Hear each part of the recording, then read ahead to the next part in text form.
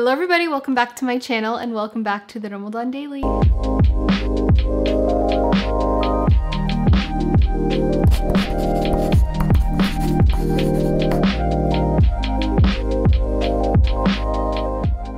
So today we are finally filming the SPF video. SPFs for women of color. I feel like I've held off on this video for so long, but I was just waiting on a couple things to line up and they finally have. So here we are, we're gonna chat all about sunscreen. Now before I get into this, I just wanna preface that no, I am not a dermatologist. Everything that I've learned about skincare has been personally experienced, just my own personal research. I'm very passionate about skincare and SPF, so I just want to help my sisters and brothers out, okay? Make sure your skin stays smooth and glowing, dark spot free, all that good stuff, and SPF will definitely do that for you guys. So I hope you guys really enjoy this video. If you do, I would love and appreciate if you join the fam by just clicking the subscribe button below. But without further ado, let's get into the video. So this isn't actually the first time that I'm talking about sunscreens for women of color. I actually did a video very similar to this back in 2018. I still really love that video, but one, a lot of the products that I used in that video are now discontinued, and two, basically none of them were clean. And in the past 2 years, I've really just been doing some more research on clean sunscreens that are safe for your skin, but also safe for the environment. And I am happy to say that pretty much 90% of the sunscreens that I'll be talking today are clean, except for like one, I think, maybe one or two. And also what's different about that video is that I really bagged on physical sunscreens, but I feel like they've really had a glow up in the past 2 years. But before I actually get into sharing all of the SPFs that I have for you guys, I kind of just want to quickly chat about why it's important to wear SPF. I kind of debunked in that first video that yes, women of color do have to wear SPF. It does not matter the fact that we have deeper skin. Yes, technically our skin is less susceptible to burning from the sun, but that does not mean that we will not burn. It will just take a lot longer for our skin to burn versus, you know, someone with paler skin or lighter skin. Also, I always get questions about my hyperpigmentation and what products really helped to get rid of my hyperpigmentation. And while there are a lot of products that definitely have helped, that is a separate video. I feel like the one thing that, had I not introduced this into my life, into my skincare routine, I wouldn't have seen a difference, and that is SPF, because it is so important to wear sunscreen so that when you're out in the sun, your skin doesn't, you know, the dark spots on your skin don't get darker. If you have any scars or anything, they're only gonna get darker from the sun's rays, because that is what our glorious sun does to us. So wear your sunscreen, girls and boys. And then also I wanted to kind of just explain the difference between chemical and physical sunscreens. So chemical sunscreens actually absorb the UV sun rays into the skin, transfer them to heat, and then that heat gets emitted out of the skin and kind of dispersed. So that's the main sun protection.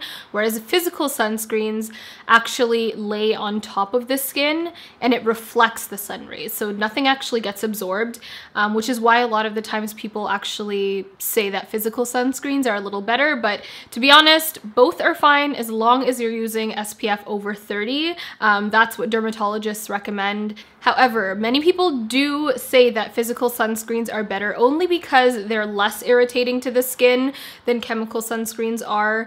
And also, some people feel weird about the fact that, you know, chemical sunscreens have to transmit the heat out of your skin still, so the UV rays technically still go into the skin. However, both are still going to give you protection. So if you want, sometimes I do this, especially when I know I'm going to be spending a lot of time outdoors. I'll put a chemical sunscreen on first and then a physical one on top. I don't know if that's like recommended, but I do that just to ensure like maximum protection when I know I'm going to be out in the sun a lot. So I actually preferred chemical sunscreens over physical sunscreens for a long time because I could never find one that wouldn't give me a purpley white cast. Now that has changed now, but another reason why I really liked chemical sunscreens was because it absorbs really beautifully into the skin. It kind of just smooths out, especially if you're wearing makeup or anything. It's just a really nice smooth canvas. However, there is an ingredient that appears in a lot of chemical sunscreens. I think they're starting to now take them out of majority of them, but it is oxybenzone. I used a lot of chemical sunscreens that had oxybenzone, and it's actually not very safe for the skin or for the environment. So it's a hormone disturber, which means it can create an imbalance in your hormones. Why can't I say that word? So it can actually lead to coral leaf bleaching, which really sucks. And that's just through, you know, when you rinse it off at the end of the day, that goes back into our oceans. So there's many reasons not to use that, which is why I think it's so important to use clean SPFs, not only for your own personal health, but of course to help the environment, because it is something that we're wearing every single day and washing off every single day. Now on to physical sunscreens. So the main active ingredient in physical sunscreens is usually zinc oxide, sometimes paired with titanium dioxide, and that's kind of what gives you the white cast, because it is a mineral sunscreen, so it really is reflecting the sun off, which is why you kind of get a tint. However, some of the products that I'm going to show you today don't have as bad of a tint, which makes me very happy, and it's kind of a reason why I've kind of switched to more physical sunscreens for every day. One thing that I do want to note about zinc oxide though is there's two different types. So there's nano zinc oxide or non-nano zinc, and basically there's not much research that proves that nano zinc is like very harmful for the skin. However, the particles are a lot smaller and could absorb into your skin, into your bloodstream, etc. Whereas non-nano zinc, the particles are a lot bigger, but the particles don't get absorbed into your skin. It stays up top of the skin. So I'm sorry that was really long, but let's finally get into the products. So the first couple products that I have to share are actually all by Supergoop. In terms of chemical sunscreens, Supergoop is my favorite SPF brand. I feel like they do chemical SPFs the best. They have so much variety, whether you want to use it as a makeup primer or just an everyday sunscreen, and they're all clean. So that makes me feel very good about putting it on my face and also washing it off at the end of the day. I have a couple here. I'll start with the primer ones. So this is the Unseen Sunscreen by Supergoop. It looks like this. This is probably their #1 bestseller because it goes on completely clear. So as you can see, it comes out in like a gel consistency. And the texture of this really reminds me of like a makeup primer because it goes on completely smooth, completely clear, and it kind of has a blurring effect to the skin. So this is really nice to wear even when I'm not wearing any makeup. It just leaves a beautiful finish onto the skin, and you can see it's completely clear as well. I'm not applying it to my entire face because I'm going to save the other parts of my face for the other sunscreen, so I can save a little time. And this one actually has SPF 40. And something that I forgot to mention is that chemical sunscreens are best for people who are doing a lot of water activities. If you are someone who sweats a lot, you'll probably want to use a chemical sunscreen because it doesn't come off as easy as a physical sunscreen does. They also have another SPF that is kind of like a makeup primer base. I actually have an entire video on this, so if you guys want to see that, I will link it right over here for you, and you can see a swatch of this and everything, but I will give you guys just a little bit of a swatch. This one actually has a little bit of a tint, as you can see. So it comes out kind of like that, almost like a liquid highlighter. But once you put it on and blend it out, it just leaves a beautiful sheen on the skin without a white cast. This one I've actually been wearing a lot during the quarantine because it kind of looks like you're wearing makeup. Once you blend it all out, it leaves a beautiful just glow on the skin, which is really nice. Plus it also has SPF 40. What's great about the glow screen though is it actually has niacinamide and a couple of other properties in it that actually help with acne prone skin. So it kind of combats the fact that chemical SPFs can sometimes be irritating, so this one might be a good one to try out. Now I saved my favorite Supergoop product for last. This is their Play Everyday Lotion. This one has SPF 50. It's also a chemical sunscreen. However, I really like this because you can use it both on the face and the body. It's just a white, clear one. It's not really meant for like makeup base. It's kind of just your average chemical SPF for every day, which is why it's called Everyday Play, and it blends out completely sheer, as you can see. I will put it on my face though, because I know people are gonna be like, but she didn't put it on her face. Also, I'm not using the recommended amount, by the way. The recommended amount for SPFs are usually about, I think, a dime or a quarter size amount. So on my everyday, I do use that much for my entire face, but for the sake of this video, I will not because I don't want to use up all my sunscreen. But you can see that one blends completely clear as well. I really like it. Also, it has a pleasant smell. Has like sunflower extract or something like that, and it's just great for every day. It doesn't leave my skin greasy. Now, the reason why I was holding off on filming this video specifically was for Supergoop, because I knew they were going to be launching in a couple more countries. So they have officially launched in Canada, which is very exciting. I also know that they launched on Cult Beauty, which means the UK can now order it as well. So for anyone who has been wanting to try Supergoop. By the way, all the sunscreens that I'm sharing in this video, both the chemical and the physical, are broad spectrum, so they'll help protect against UVA and UVB rays. So moving on, this is the Tula Skincare Protect and Glow Daily Sunscreen Gel with broad spectrum SPF 30. This is actually a newer product. It's also a chemical sunscreen, and this one kind of comes out in a gel. Tula is also another clean skincare brand, which is great. I'm just gonna apply it over top the other Supergoop one because it doesn't really matter. Now this one definitely gives more of a glow, so I wear it on days where I want that. Like, I wouldn't recommend this to someone with oily skin, is what I'm trying to say, but it blends out so flawlessly on the skin. It has like papaya extracts as well, so it has a couple other skincare benefits, and it's very, very smooth on the skin. So this one is a great option. I'll share it on the back of my hand as well, just so you guys can see what it looks like up close.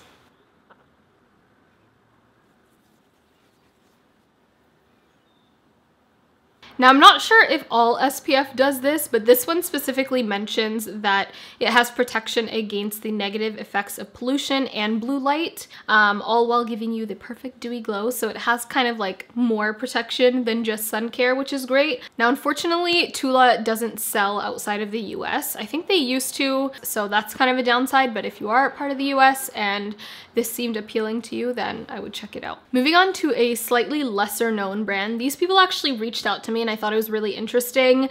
This is also a chemical SPF, but it is a gel sunscreen, and you can use it both on the face and body as well. This one is by the brand Sunray, and they are 100% clean, both for your face and for the environment as well. They don't have oxybenzone or any other bad ingredients that are in chemical sunscreens sometimes. It's safe for kids, it's safe for all skin types. It has broad spectrum SPF, it's reef friendly, it's vegan, gluten-free, paraben-free, fragrance-free, all the frees basically. Which means it doesn't smell that great, I will be honest. It doesn't smell as great as the other ones, but it also ships worldwide, I think. But this one is the SPF 30 option. I'll show you guys how it comes out. It reminds me a lot of the Unseen sunscreen by Supergoop, but it's a little bit more like a gel, so it's a little thicker. So I'll apply a little bit onto the face so that you guys can see as well. Now, while this isn't really greasy per se, I will say it does leave a bit of a glow on the skin. So if you don't like that with your sunscreens, I would avoid it. And it's quite affordable. I think it's like $25 US, and you get a lot of product. Like, there's so much in here. So this is the Sunray sunscreen applied all over to the skin. All right, I couldn't finish off chemical sunscreens without sharing a drugstore option. So this is one by Neutrogena, which I was very surprised and pleasantly surprised actually to find out it doesn't have oxybenzone, because a lot of drugstore SPFs actually do have that ingredient. It is not a clean sunscreen, unfortunately, from what I know. However, this is it. It's their Bright Boost. Looks like this. It's kind of small, but you really don't need a lot of this. It's a little bit more of a liquidy formula. So I like to just apply it straight like this. So this one has an SPF 30, and it has a little bit of like a sheen to it. It has like very slight pearls, I guess, but it blends into the skin flawlessly, as you can see. Like, it doesn't really take much, which is nice, and it smells really great. But what's great about this is it also has what they call an accelerated brightening complex. So it actually has properties in here that will help to brighten your skin at the same time as protecting it from the sun. So that is always good. We love a 2-in-1, and yeah, I mean, it blends flawlessly into the skin. So that is it for all the chemical sunscreens. We are gonna move into the physical sunscreens now. I just have some wipes over here. This is the Purity Made Simple wipes by Philosophy, and I'm just gonna wipe this off so that we can start fresh. Just spraying a little bit of a hydrating mist. Okay, so skin is nice and refreshed, so we can move on to physical sunscreens. This is the first year in my life that I've been able to find physical sunscreens that don't show up completely white and gross on my skin. I'm honestly so shocked and just so impressed and happy that brands have been noticing that women of color, of course, still want to wear physical sunscreens. And I think if you're a woman of color who has had bad reactions to chemical sunscreens in the past, then I think these will be an amazing option for you guys. So let's jump into it. So the first one that I have to share with you guys is actually from one of my favorite skincare brands in general. This is the Biossance Squalene plus Zinc Sheer Mineral Sunscreen. It looks like this. I've shared this on my channel before, but this is a product they came out with recently, and the active ingredient is zinc oxide, 14%, and it is broad spectrum SPF. The reason why I like this so much is it is sheer. It does have a little bit of a tint. Let me show you guys. I'm just gonna apply about that much. So as you can see a slight purple tint to this, but it is nowhere near any other physical sunscreen I've tried before, which is amazing. Well, except for a couple other ones that I'll show you today.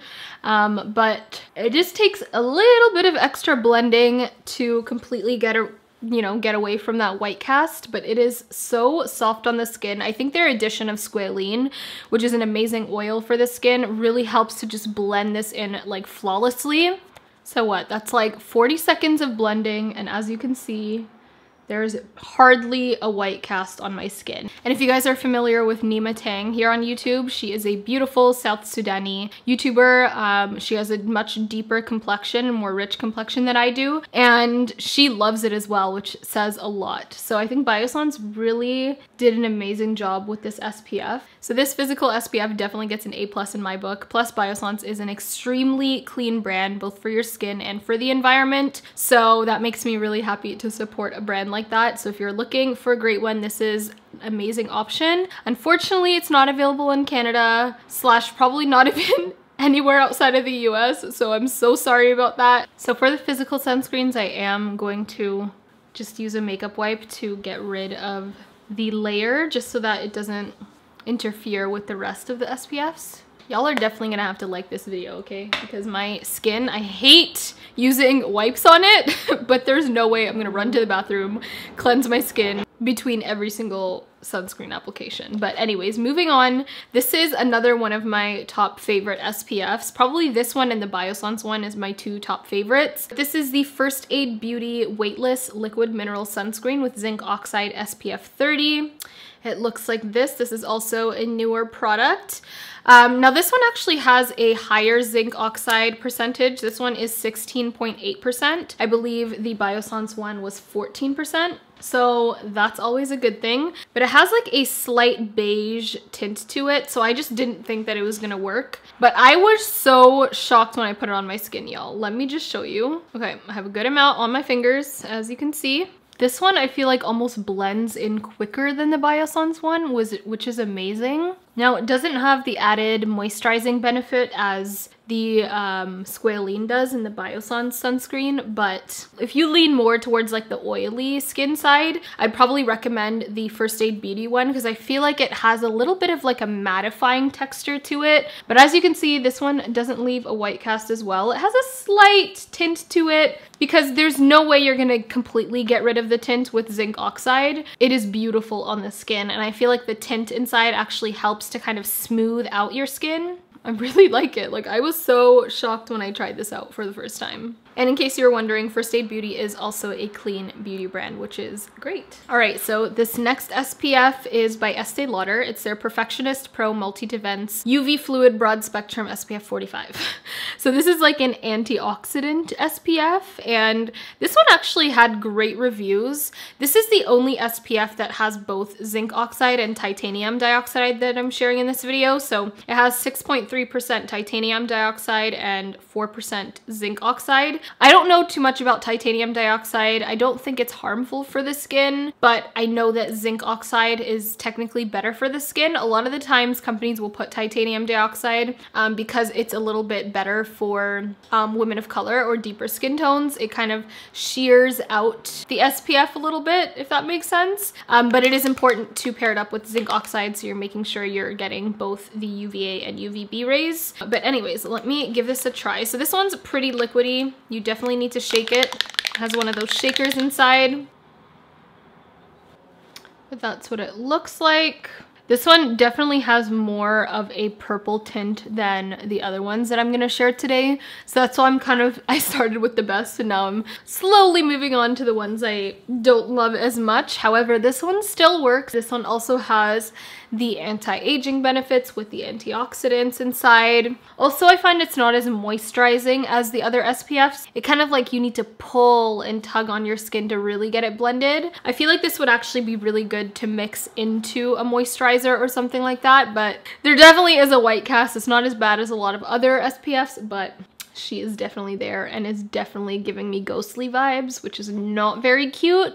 So that is the Estee Lauder Perfectionist Pro. I just thought I'd throw it into this video because I happen to have it just in case you guys were interested. My skin is burning. All right, and last but not least, this is also a newer product from Dermalogica. It's their Invisible Physical Defense SPF 30 with broad spectrum. Now this one I wanted to include in the video because they specifically marketed this towards people with deeper skin tones. Well, not specifically, they just kind of made it apparent that, hey, like women of color, you could use this too. However, I don't completely agree. I don't think this is one of the best, especially the ones that I shared earlier. They're much better, like the Biossance and the First Aid Beauty, but I thought I'd throw it into here anyways because I know a lot of people are a fan of Dermalogica, and this is also a clean SPF, and they specifically mention that it is non-nano zinc oxide. I know the Biossance one is also non-nano zinc oxide. I'm not too sure about the First Aid Beauty. Yeah, this one specifically mentions it, which is good. So I will show you guys how this one applies. This one is probably the thickest SPF of them all. As you can see, it doesn't really like move, but I will apply this and show you guys. Now I will say this one does blend into the skin really nice. Like it doesn't have that chalky feeling that sometimes physical SPFs do. It just feels like a moisturizer without it feeling greasy. So honestly, if you spend time blending this one, it doesn't really show up its white cast, which is nice. But it's definitely not as sheer as like the Biossance or the First Aid Beauty one. So it's not something that I reach to all the time, but it is still a wonderful option. And in terms of like the greasiness, I actually think that this feels slightly less moisturizing or hydrating than the Biossance one. So if you're kind of comparing the two, the Biossance one with the added squalene definitely is a lot more hydrating, which I think it still works for every, you know, skin type. But if you want something that's a little bit like it dries down a little bit more, then this Dermalogica one is a great option. I don't think I gave you guys a up close action of it though. So guys, that is all of the sunscreens. Now, if I had to pick a favorite from physical and chemical, my favorite for chemical is definitely the Supergoop Play Everyday Lotion. This is just has been my go-to for like 2 years. I absolutely love it. I just love how easy it is to use. I don't really have to think about it. It smells nice, it feels nice, it blends into the skin well. It doesn't pill up on the skin when I'm putting on primer or foundation over top. So that is definitely a favorite of mine. And then in terms of physical sunscreens, it's actually kind of a tie. Both of these ones, honestly, I love equally. So I just have to throw that out there. Both the Biossance and the First Aid Beauty SPFs, the zinc oxide SPFs, are both amazing options. So I would recommend these 100%. So I hope you guys enjoyed this video. I know it might have seemed all over the place. With these types of videos, I just can't control my thoughts. It's just I'm like, oh, I forgot to mention that. Oh, I forgot to mention this. So hopefully you guys were able to follow. But regardless, I will have all the SPFs listed down below, and I will make sure to list out the physical separate from the chemical, just so that it makes it easier to shop for you guys. And I'll try to include links for Canada and the UK as well. So I hope you guys enjoyed this video. If you did, give it a thumbs up. Let me know how I did in the comments down below. And if you are new to my channel and just happened to stumble upon this video and found it useful, I would love for you to subscribe and join the family so that you can get some more useful content out of me. But thank you guys for watching once again. make sure to stay protected. Find an SPF that works for you, whether that's a physical, a chemical. Just make sure it is above SPF 30 and you're good to go. So I love you guys, and I will talk to you in my next video. Stay safe. Bye.